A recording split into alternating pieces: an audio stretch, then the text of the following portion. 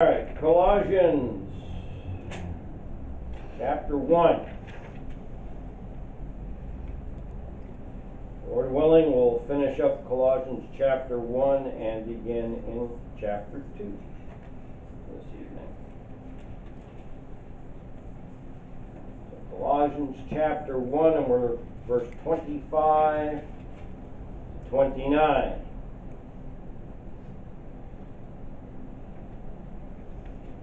Father, please, oh Lord, bless, Lord, our time spent here expounding upon your word.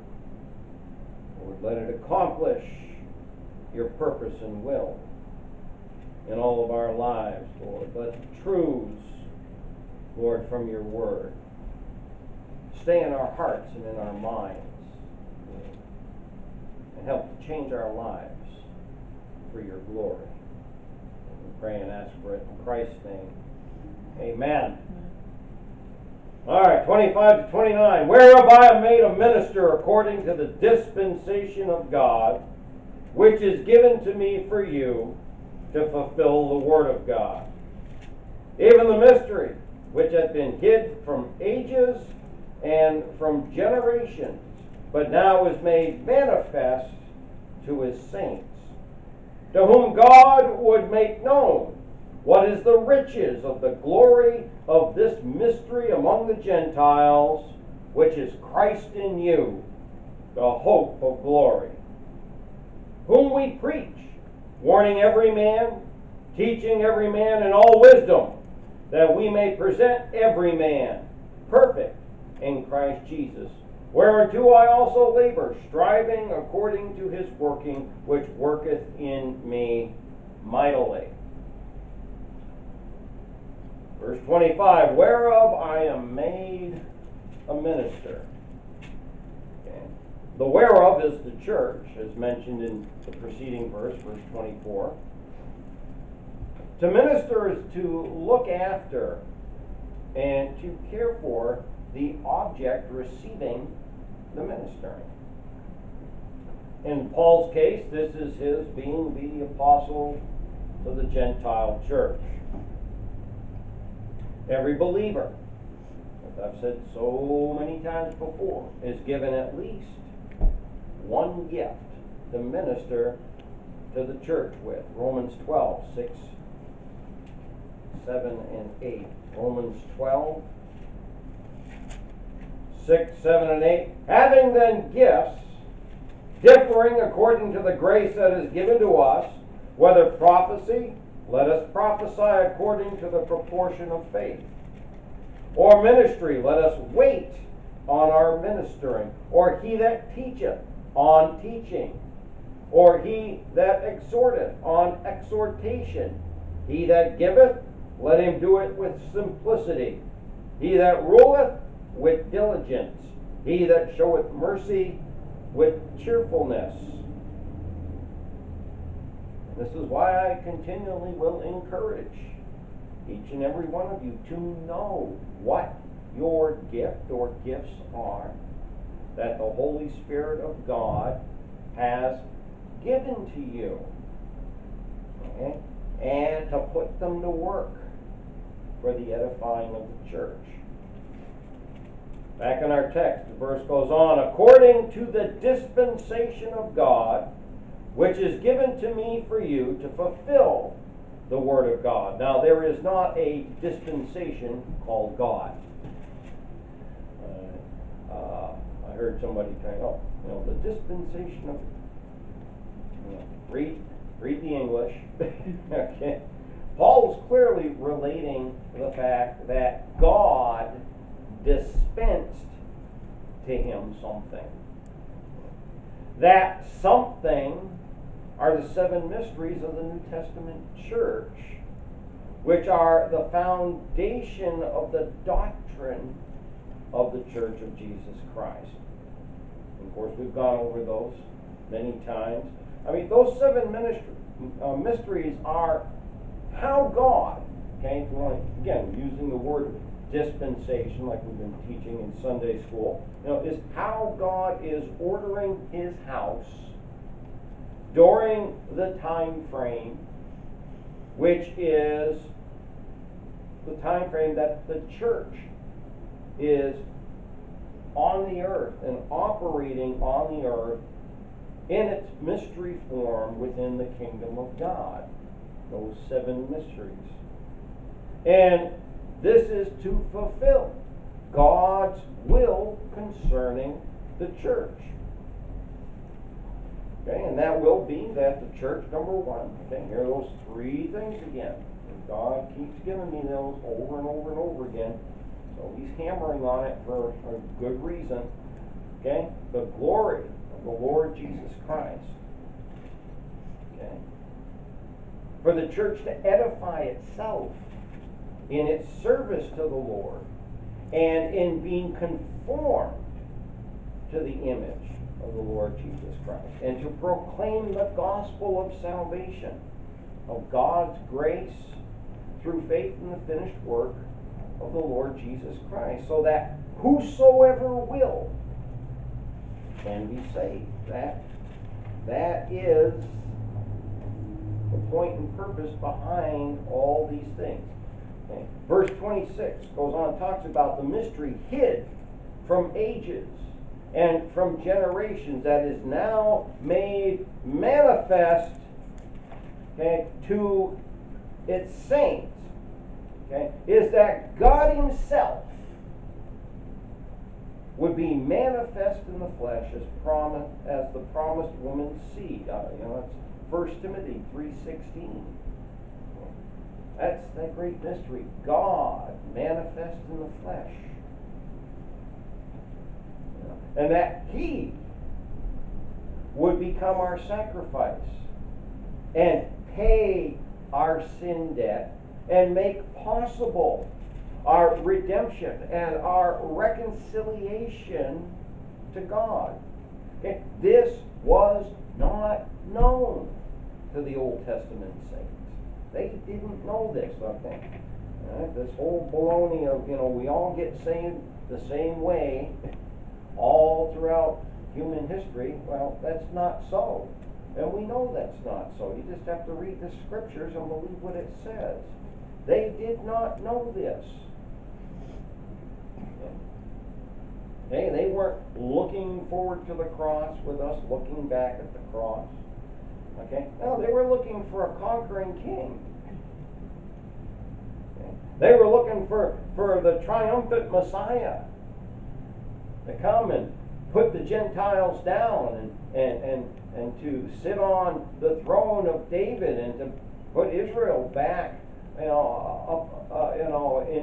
the glory that God had promised them. Now it's going to happen, but not right now. They didn't know anything about the church age. They didn't know that was going to happen. They just knew that the Christ of God would somehow set everything right again. They couldn't see through that veil that had been put over their face, to blind their spiritual eyes. Even the point, they can. We sit and we read Isaiah chapter 53, and we can see there. We see Christ in every bit of that, and we fully understand it. Man, it's blind as a bat. They don't get it. Eyes are blinded. This is why they were so in doubt of this lowly carpenter's son, as they believed, who was proclaiming himself to be the promised Messiah, as being the Christ. And they're like, I thought we were looking for, basically for David to come back, the glorious conquering king, not this carpenter's son, who doesn't even own anything other than what he's got on his back. Yeah, it's because they were blind to the scriptures. They were blind to the scriptures. They missed all the clues that were given, because they had a preconceived human conception of how God's plan was going to play out. And the man, Jesus Christ, didn't meet that preconceived idea. And because they didn't believe what the Scripture said, and instead were looking for what they wanted the Scriptures to mean, and that's always man's problem right there when it comes to the Bible. Instead of believing what the Bible says, they want to try to make it mean what they want it to mean. They completely missed John the Baptist's declaration of Jesus Christ, the Lamb of God that would take away the sin of the world. That went right over the head of almost all of them. No idea what he's talking about. What do you mean, the Lamb of God will take away the sin of the world? No grasp, no understanding. That this is the Son of God. Okay? God in the flesh. Come to pay the price for man. They didn't get it. Right over their heads. And even those few that did get it. Remember Christ asking the apostles, who do you say that I am? Old Peter right over says, thou art the Christ of God. Even after his death and his burial and his resurrection, they're still looking for him to immediately restore the kingdom to Israel. They're still looking for a king and a kingdom. They didn't know one thing about this mystery of the church. Had no idea whatsoever about it. That's back in Acts chapter 1, verses 6, 7, and 8. Had no idea for what the plan of God was. And I'm going to tell you what. There's some of what's coming in the future that we have no idea about. We could read it and read it and read it over again. There's some of this stuff here that ain't going to make any sense to anybody in the church age. Now, folks in the tribulation, it's going to mean something to them. Some of it's still just not there for us. But again, this is why, Acts 1 through 7 is a transitional period.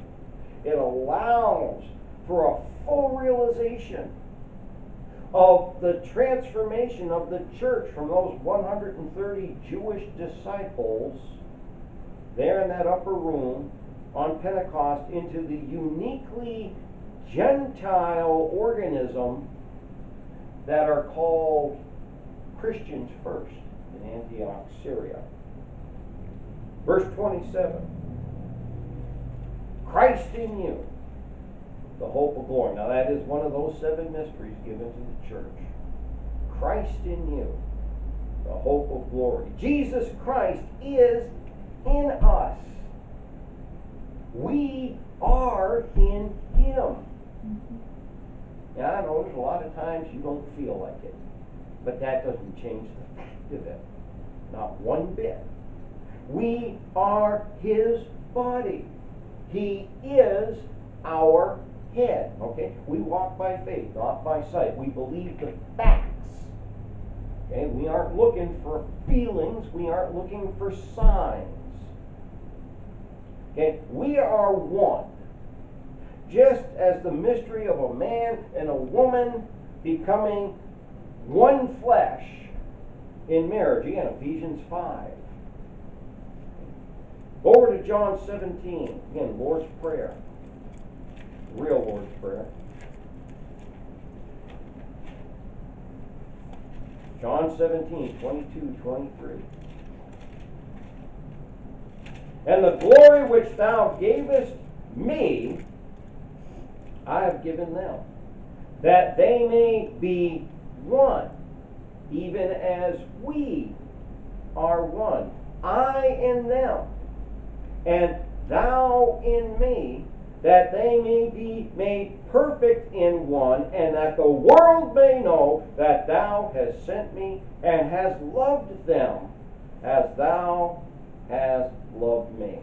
On redemption, we became a permanent fixture within the Godhead itself.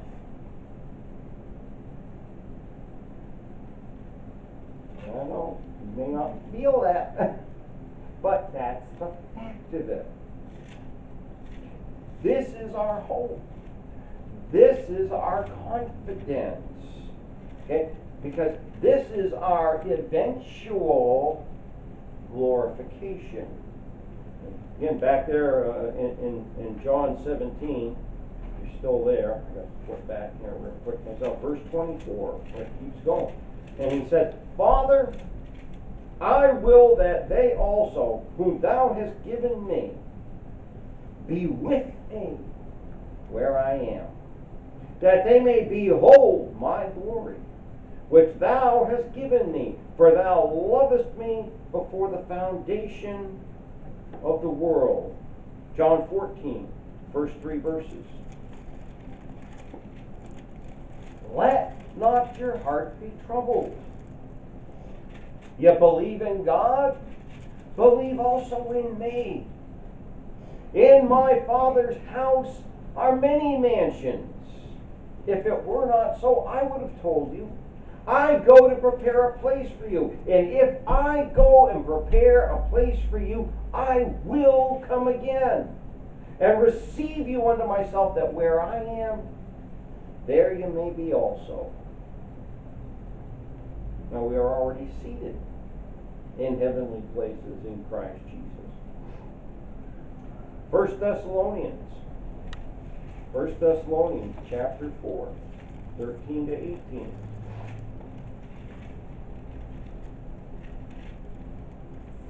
But I would not have you to be ignorant, brethren, concerning them which are asleep, that ye sorrow not, even as others which have no hope. For if we believe that Jesus died and rose again, even so them also which sleep in Jesus will God bring with him. For this we say unto you by the word of the Lord, that we which are alive and remain unto the coming of the Lord shall not prevent them which are asleep. For the Lord himself shall descend from heaven with a shout, with the voice of the archangel, and with the trump of God, and the dead in Christ shall rise first.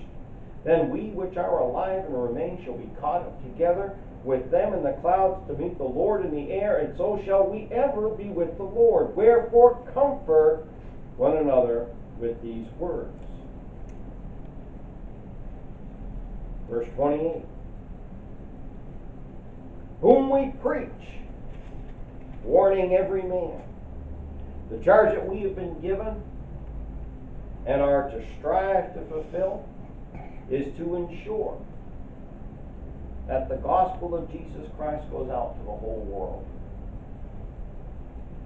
That is our command.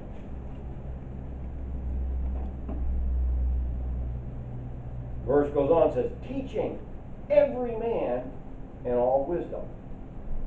Well, those who heed the gospel, okay, are all to be discipled and to be taught sound doctrine. And if we can't teach every man all wisdom, okay, then they ain't going to listen. Okay. The ones who listen to the gospel of Jesus Christ, those who trust Jesus Christ, those that get saved, then we take that next step with them of discipleship and teaching them, that we may present every man perfect in Christ Jesus. That's the goal. First, perfect in salvation in Jesus Christ. That's the first step of perfection. Second, perfect in their walk in Jesus Christ. The whole point behind sound doctrine and edification. Go to Philippians 3. Back a few pages. Philippians 3, verses 8 through 14. Yea, doubtless, and I count all things but loss for the excellency of the knowledge of Christ Jesus my Lord, for whom I have suffered the loss of all things. That's why hearing about these pastors in Cuba quitting, because it's tough there economically. Really?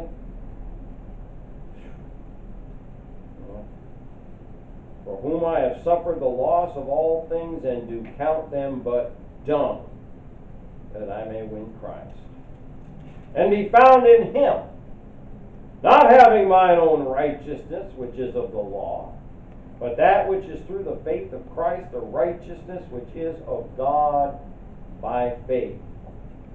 Eternal security. That I may know him, and the power of his resurrection, the new man, and the fellowship of his sufferings, being made conformable unto his death, if by any means I might attain unto the resurrection of the dead. He's not talking about attaining unto the resurrection of the dead. We're gone. No, he's talking about in this life, being dead to the flesh and alive unto God through Jesus Christ. Not as though I had already attained. This is the Apostle Paul. Okay? Either were already perfect. But I follow after, that if that I may apprehend that, for which also I am apprehended of Christ Jesus.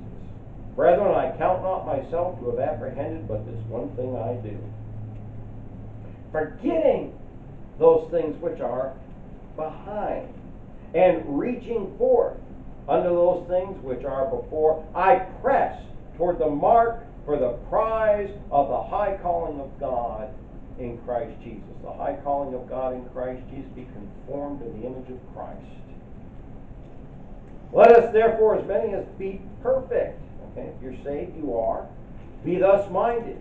And if in anything you be otherwise minded, God shall reveal even this unto you. The goal is not to just get by, or to just make it in by the skin of our teeth. Oh, I'm saved. I know I'm going to heaven. I'm not going to have much to. No, that shouldn't be your mentality whatsoever. The mentality should be to excel. To excel. Mediocrity is the hallmark of Laodicean Christianity. Verse 29. Whereunto I also labor. Paul's constant concern, okay, is the care of all the churches, as it says in 2 Corinthians 11:28. Whereunto I also labor. Go to Hebrews 13, verse 17 with me.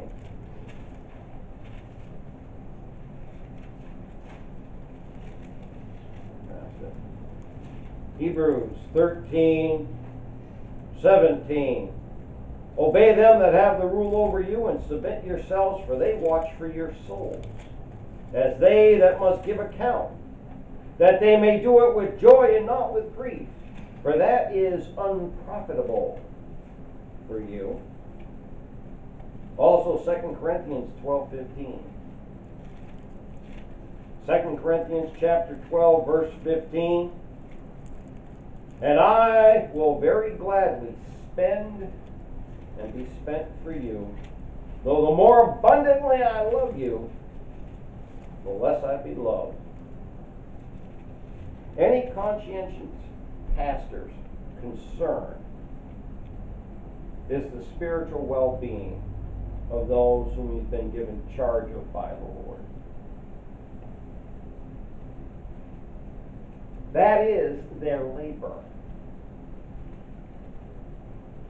And if they are conscientious pastors, then it's what consumes much of their prayers, much of their thoughts, and much of their time.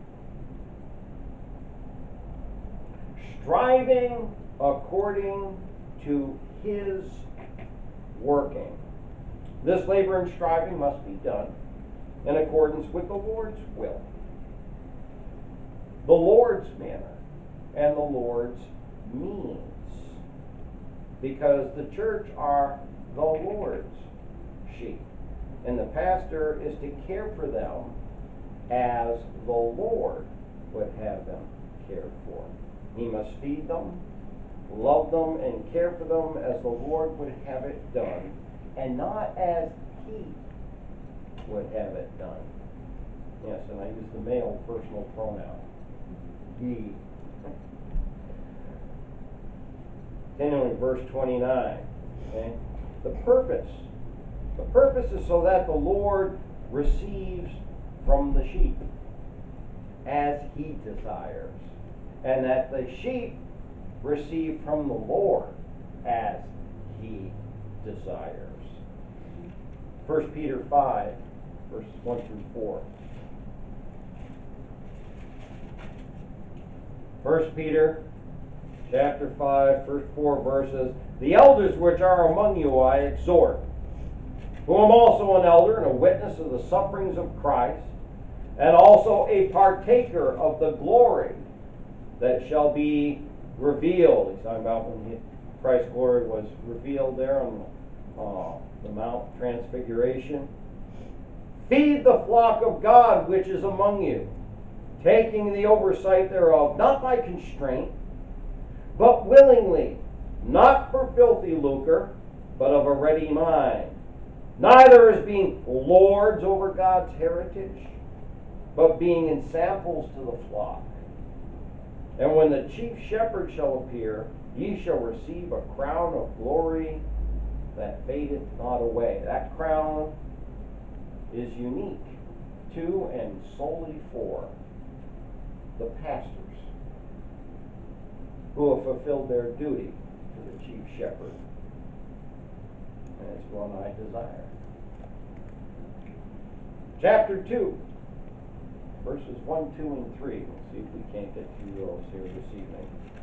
For I would that you knew what great conflict I have for you and for them in Laodicea, and for as many as have not seen my face in the flesh, that their hearts might be comforted, being knit together in love and unto all riches and of the full assurance of understanding, to the acknowledgement of the mystery of God and of the Father and of Christ, in whom are hid all the treasures of wisdom and knowledge.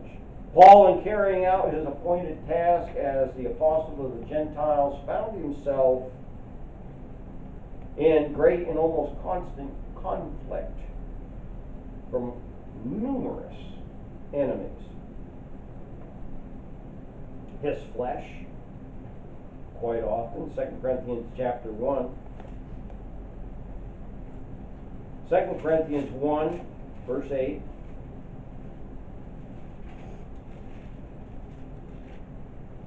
For we would not, brethren, have you ignorant of our trouble, which came to us in Asia, that we were pressed out of measure, above strength, insomuch that we despaired even of life.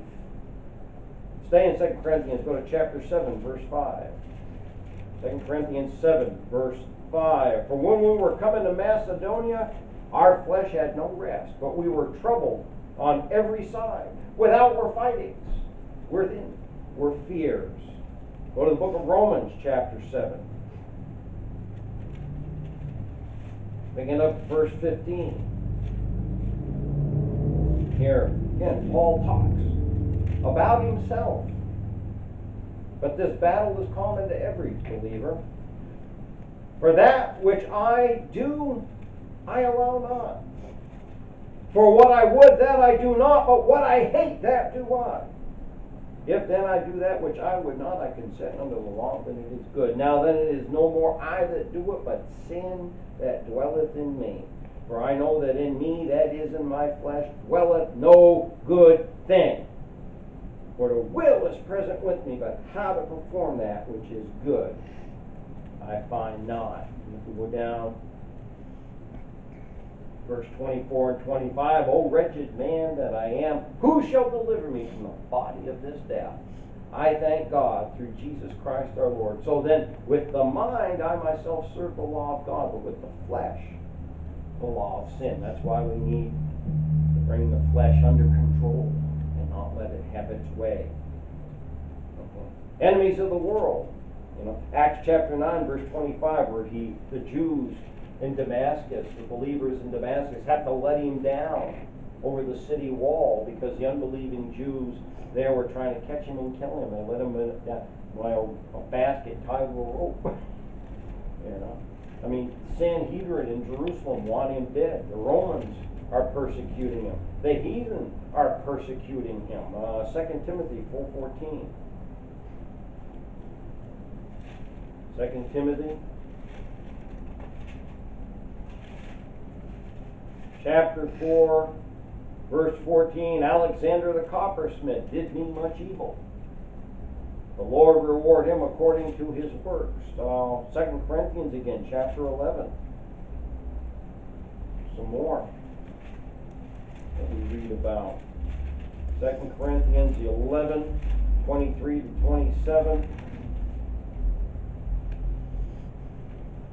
Are they ministers of Christ? I speak as a fool. I am more, in labors more abundant, in stripes above measure, in prison more frequent, in death oft. Of the Jews, 5 times received I 40 stripes, save one.